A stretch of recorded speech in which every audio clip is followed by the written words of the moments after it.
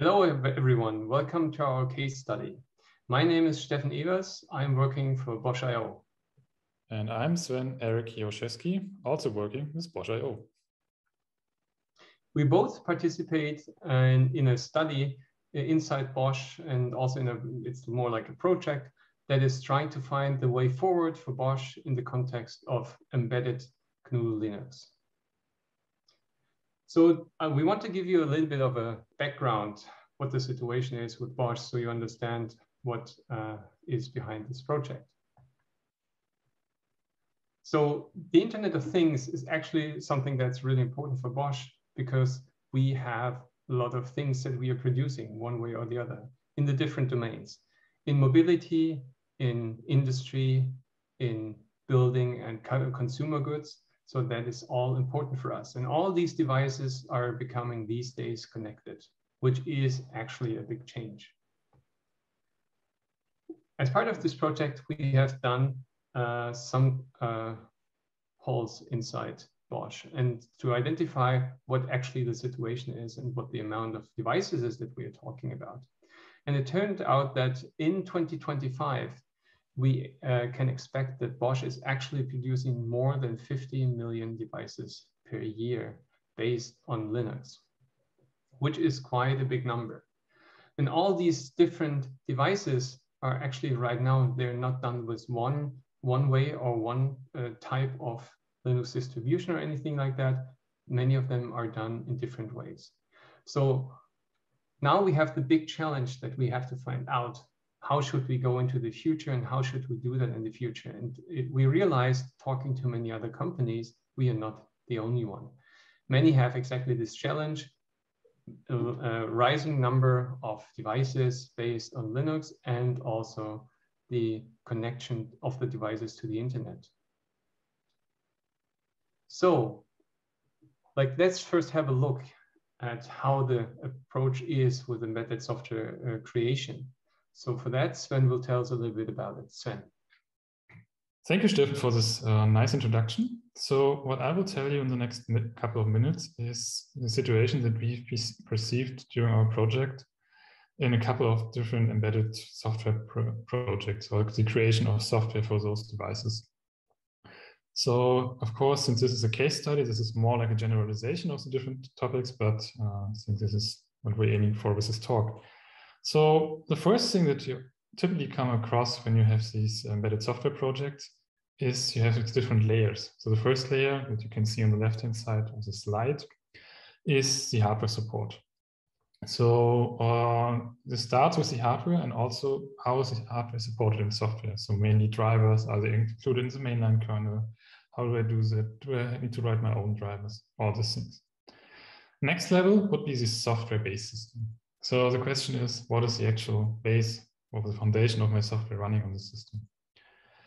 If you go up to the next layer, you sometimes have add-on software, which is still more like on an infrastructural level, for instance, integrating with different software distribution mechanisms, but it's a bit above the base layer. So this is where we differentiate here with the add-on software. The thing that's now coming more into this project is also the layer of runtime services. So with the approach of IoT or Internet of Things devices, you have to take more care of integrating your devices with overall architectures, be it in the cloud or some other systems. So you need some clients on your devices to integrate with those backends, and this can be substituted with runtime services. And a really important thing, and which sometimes tends to be forgotten, is the question of tooling. So to enable developers to do all the other layers that I just mentioned in a really nice and efficient and maybe even fun manner. So looking at the embedded software project now, what the task of the developers in this project, and also the managers, the product designers, and everyone else, is to deliver a specific device and a specific solution to the customer that somehow differentiates on the market and somehow has benefit for the customer in the end. And the way they do it, they have this embedded software project trying to take all the different components from third parties, self-developed, maybe open source, maybe not open source, and try to integrate this in the embedded software project. So it's a huge task to actually come up with this whole integration and selection and making sure that everything fits together, to then come up with the device software. So the software that's actually running on the device, be it the firmware, nowadays also included with an update mechanism, which is really important, how to integrate the add-on software, backend clients, and obviously also how to provide the actual functionality, the actual value to the customer, which then works on top of all these layers that I just mentioned here. Another thing which sometimes tends to be forgotten a bit when you just talk about technology, this also needs to be more in a compliant manner so that you really know which components are in your system, that you can track this, that you can react to vulnerabilities, that you also know that all the license requirements are met in your software. So this is also that you have really to take care of. So going to the next slide. This is a situation that those development teams typically tend to find themselves in. So they have to focus on something, of course. Every time you need to focus. But the question is, what is the thing you focus on? And in a typical project that we've seen, you tend to focus on the build phase. And this is the phase of actually creating the thing or the device or what you try to create in a more short-term way with a specific deadline in mind. So in our case, often this deadline has been this so-called SOP or start of production. So by that day, the day you start producing your devices and you also start sending them out to your customers, you have to make sure that the software is up and running in a stable way. So this is one of your main short-term goals. So you start maybe again with the whole project, you try to control your costs also for your hardware that you get into. So then you also have try to somehow differentiate with your customer competitors to bring more value to your customers. So this way you also focus on these features. And also, I mean, many developers love to develop features. They love to develop new things. So they tend to also go into this feature development thing. So one way to achieve this during the whole build thing is that you try to make use of your local flexibility. So you try to avoid external dependencies because you don't want to talk to align with external communities, be it really in the open world, be it with another department, be it with another division. It's always more flexible to just do it on your own machine, like works on my machine. So works on my device, works on my concrete example or specific example. But this is perfectly fine if you build something up, but you end up with a couple of risks, and these risks, many of those can be summarized with one term, which would be maintenance. So once you have your product in place, you still need to focus and need another focus, which would be now the maintenance. And this sometimes it's maybe not that much fun than building something because you already have it, but you still need to spend a lot of effort in developing your software technology and also the software on your device. So otherwise you might have end up in a situation where you plan something, where you build something like a house, and it completely changes its purpose or its behavior or how it looks like over time. And this is something that you have to react on, or maybe in some cases also you have to prevent this from happening. Because otherwise you have a lot of effort to follow this.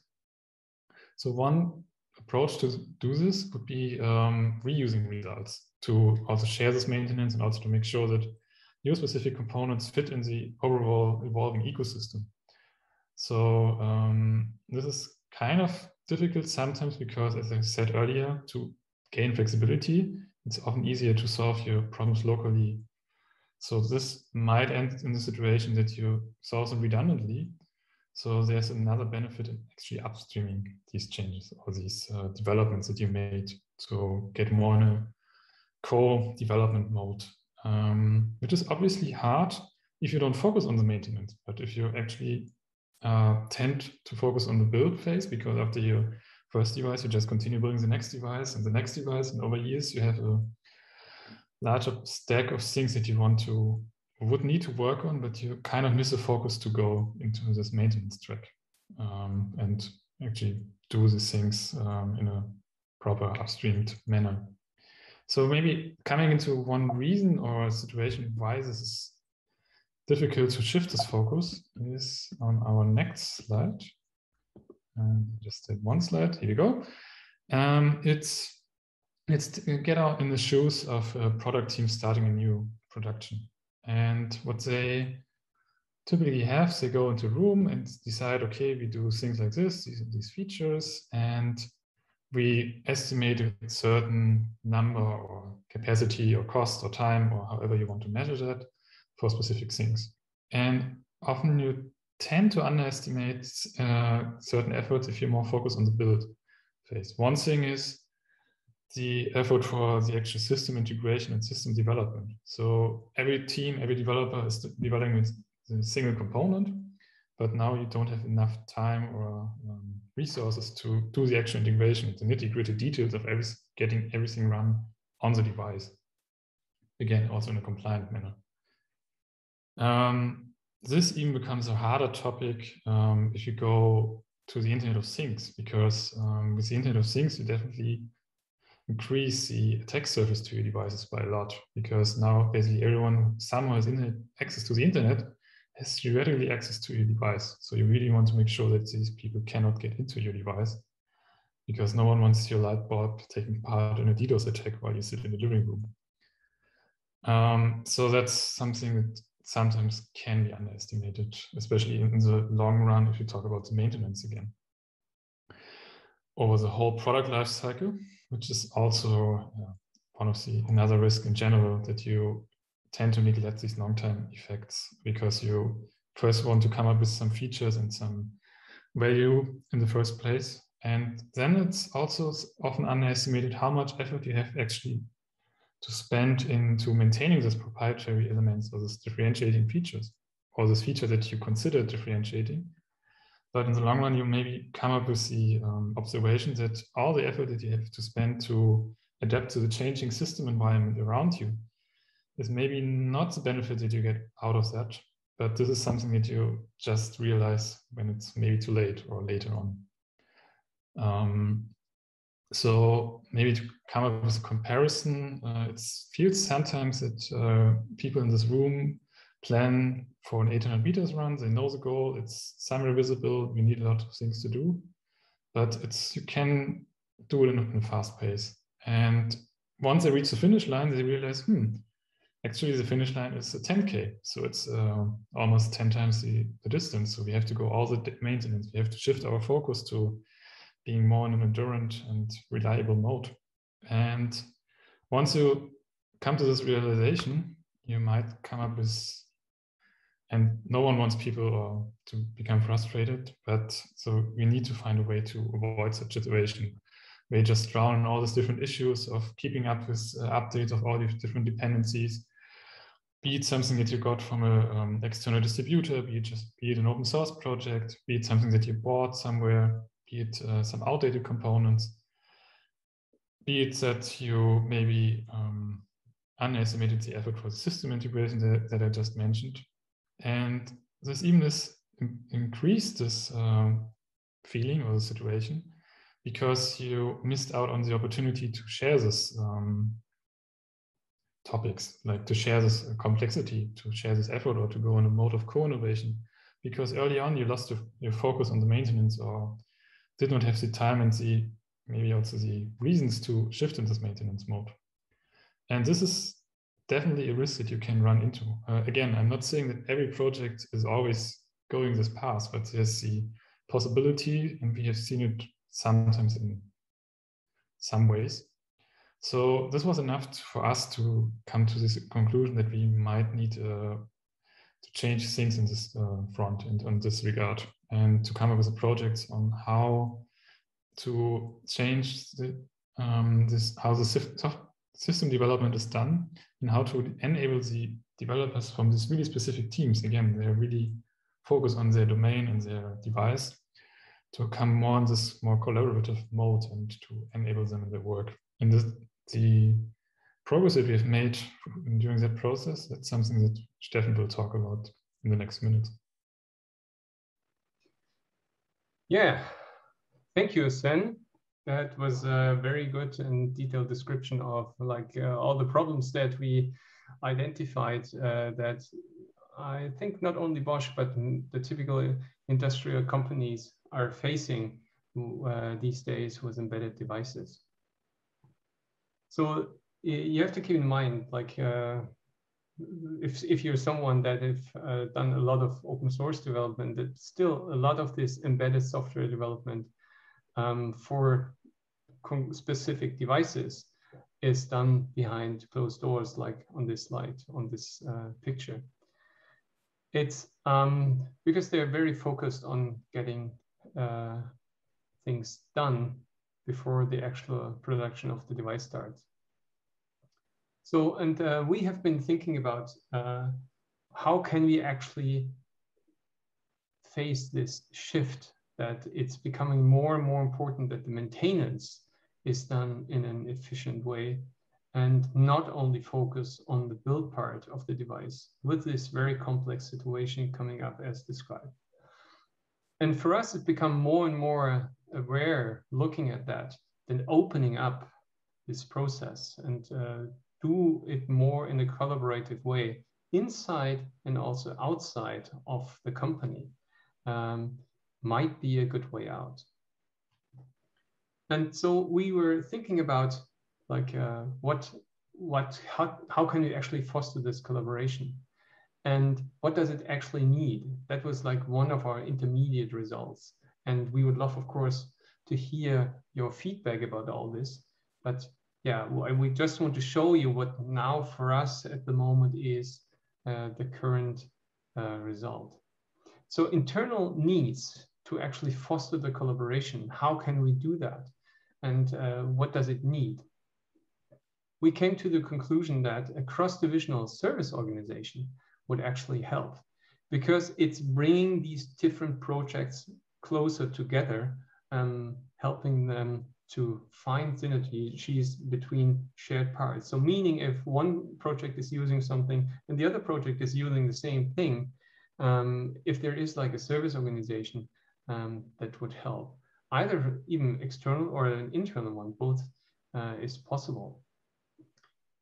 And also it would help if such a service organization would be there, that a new project can start on all the things that already have been understood that it needs to be done, like one way or the other, or in particular for the corresponding situation, so that they can just start faster. And also all the tooling that you need, which is quite a lot. If you just look at testing or like all the different ways to store the code or also do the integration and all these things, it's quite a bit already. And also to maintain that and set that up is actually, it's quite some work. So that would also help if there would be an infrastructure as long as it fits. Of course, you always have to make sure that each individual project are not, let's say, put too much in a box, meaning that they lose the ability to just use and set up what they need. And so that is very much important that you keep that in mind. A second thing is that there is already in these big companies a lot of knowledge and know-how around these topics, but it's really hard to get that coordinated, that actually this is shared across all the different parts of a big organization and spread. And that would help to do that, to do a coordinated approach to make that more like help this Linux community inside a company like ours to do that. A third measure or a third need is actually what we think, a more and coordinated participation in the Linux ecosystem. So there needs to be ways, or we need to find ways to foster that, to push that. And we are also looking at that. Externally, we were looking at 3 different things. So externally, the goal, I think, of not only of us, but of many is now how to improve this IoT support for Linux devices. And this is like, there are these three dimensions that always come up. It's hardware support and software and tooling. And the goal that would be great is actually to get in different areas an improvement. And that is one is like transparency, for example, through certification, that it's becoming obvious, like when you have, for example, a certain service provider, for example, in which way he is making sure that all the results, all the changes that he's doing to the corresponding open source software is actually getting upstream. Or how he is providing, for example, if it is a hardware vendor, how he is providing the corresponding drivers in the mainline kernel or anything like that, so that it's becoming easy to maintain that over time. Another thing, of course, is standardization. So the entire embedded Linux area, there is still a lot of room to standardize the things. So it's becoming easier and reducing the complexity for the individual projects. Of course, it would also be great if many of the things that are done redundantly currently for many reasons, if we find ways to share that and make it more efficient. The same is true for testing. One thing that is turned out to be really important is traceability. So that you know exactly what component is on which device or where this is coming from, and that you can do that and handle it on a large scale. That is helping a lot for if you, for example, use a Linux distribution, or instead of like doing it very customized for each individual device. The other thing is, when you do that, then you have components and you can share the metadata for the corresponding components and like handle that in a larger scale manner, for example, with licenses and vulnerabilities.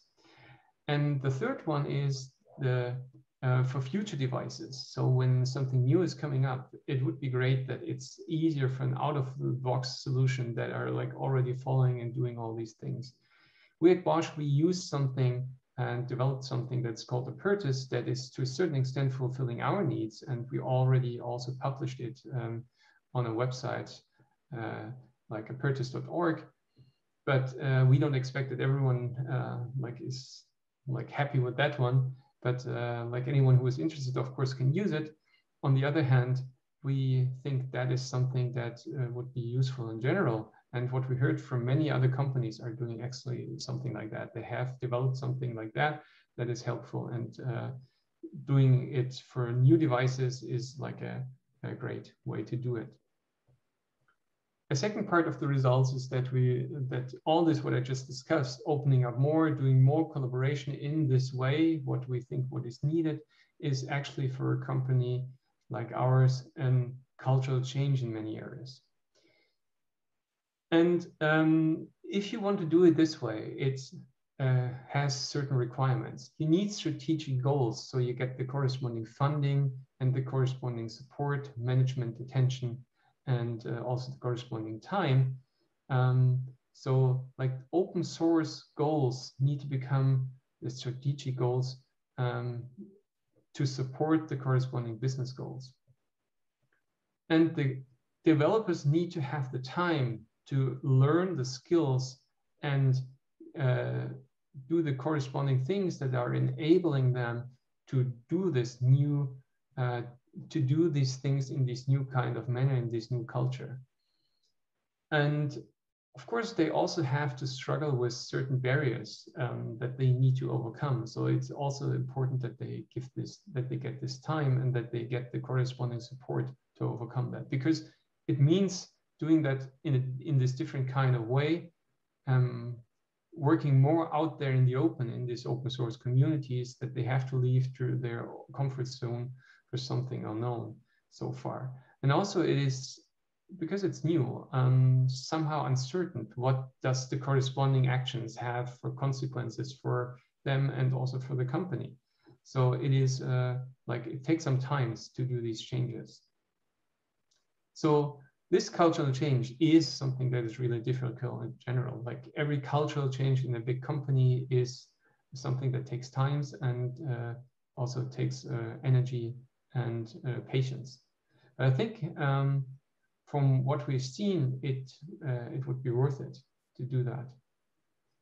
So how can we do that concrete in detail? So what would be first steps towards that? We also thought about that.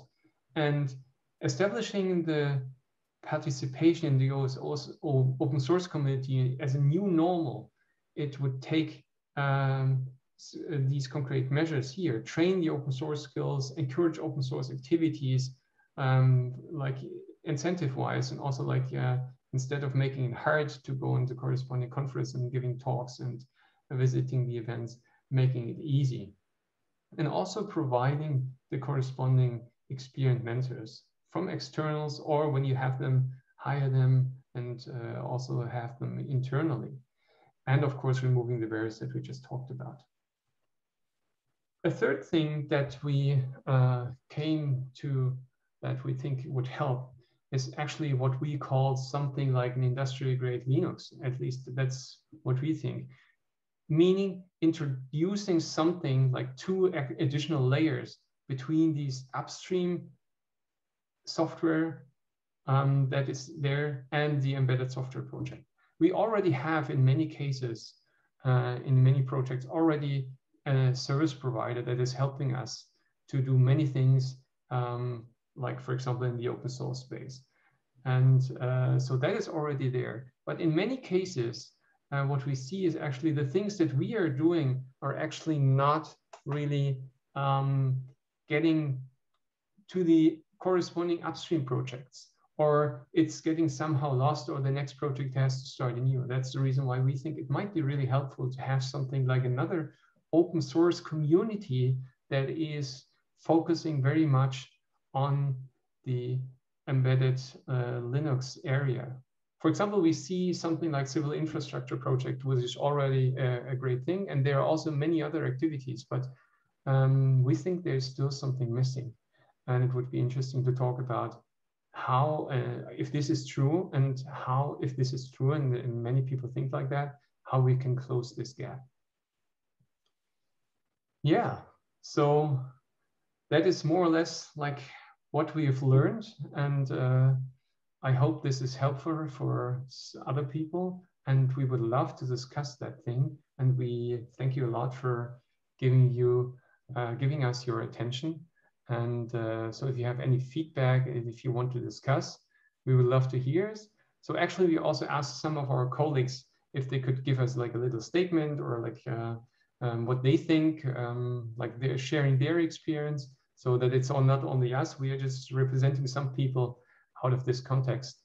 And so we will add this to this video, 2 statements that we got. We like them, we hope you like it too.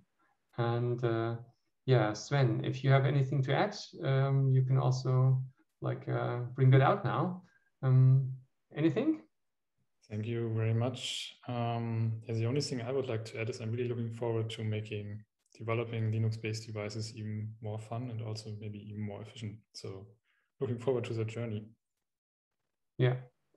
And again, I already said it, but I cannot emphasize this enough. We would really love to hear from you. We would love to discuss this with you. If hearing your insights, your understanding, maybe what we said, you don't share this view, it would be interesting to hear what you see differently. But also, of course, when you say, think, yes, this is true, this is also an interesting feedback. So please contact us and have a nice Open Source Summit. Thank you. Bye. Hi, I'm Chris from Bosch Power Tools. I'm software architect here, and I want to share some experience that I made during the last years of Linux development within Bosch. So some years ago, we started as an organization to shift from microcontroller-based software development to Linux processor-based software development. While this was quite new to us, we tried in the beginning to create our own images from scratch, and we had to build up all this build infrastructure and all this open source disclosure stuff and everything. And we recognized after, I think 1 or 2 years, we recognized it is much more than just hacking some software together, because there's so much process and everything that you need. And we recognized that we need some additional help, and we tried to get in contact with external partners and to contract something. But this was also not maybe the right thing for us. So we tried to join forces within Bosch itself. And this was definitely a game changer at that time, because on one hand, of course, it was a cost sharing that we had. But what we actually did was we were jumping on a platform of a bigger part inside Bosch who had had the same experience in the past, and they were very open to help us. And what was nice about their platform approach was the part that being a Debian system, which helped us to get very quick and rapid prototyping. A part of that was that they had this open source mindset. So it was not this typical industry style platform where you have lots of requirements engineering in the beginning, and then you form a platform and everybody has to take it. It was the other way around. It was true open source. It was like there is something, you can take it, you can adapt it, you can upstream it back. You are always able to deliver. You don't have to wait for anything. And this was a true game changer, this change in mind from this stiff platform development approach, one fits all, to this idea of being open for multiple different requirements or multiple different units, having completely different work styles, but still having one aggregate where you can upstream. And this was really great. So after half a year, we were able to get really into production mode and to do our products. And now we have our first products in market working on this platform, and this is great. So the key message of this is be open for open source, even if you are industry. And industry and open source fits very well together, but don't try to adapt open source to your industry style working, but try to adapt your industry style working to open source style. It's much more agile. You can reach so much more. Thank you. Hi, I'm Dirk. As a project manager, I'm responsible for an ecosystem for IoT development based on embedded Linux. And now I'm going to show you where I live. I live close to a forest. I love to live here. And this is my fence. It is important to protect my property by a fence. And additionally, I have Nero, my German Shepherd. At my property, Nero and me, we have clear rules for the family and the guests. Outside, in the forest, it is different. The forest is open and you never know who you meet or what you will discover there. For Nero, the forest is an opportunity to meet other dogs or to hunt deers. And I like to meet people of my community, people who love dogs and love the forest. In early June, I crossed this fence and met a neighbor. She told me about a doctor where a family vaccination was possible on short notice. My family got vaccinated after 2 days and we enjoyed our summer holidays with full COVID protection. What would have happened or not happened if I was not in touch with my neighbor behind the fence? Okay, behind the fence it might be uncertain. Have you ever heard about wild boars, wild pigs living in the forest?